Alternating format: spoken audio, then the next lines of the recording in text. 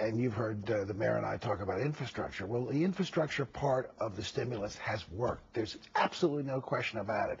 We can demonstrate in Pennsylvania and other states around the union how it's produced good paying jobs both on the construction sites and back in American factories. It has worked. We should be investing more money in our infrastructure right now. We need it, number one. And number two, it's the best job creator.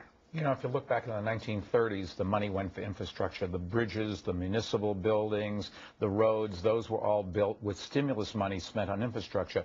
This stimulus bill has fundamentally started out with a $500 rebate check, remember? That went to buy flat screen TVs made in China. That didn't exactly help our economy. Then all of this other stimulus money that's been given out to governments, they're using it for operating rather than investment. And the monies that going to the private sector, they're doing the pet projects for companies that happen to have some influence throughout this country. And the argument is, well, these people would get laid off if we didn't do that, but nobody's directing this money at the people who've already been laid off.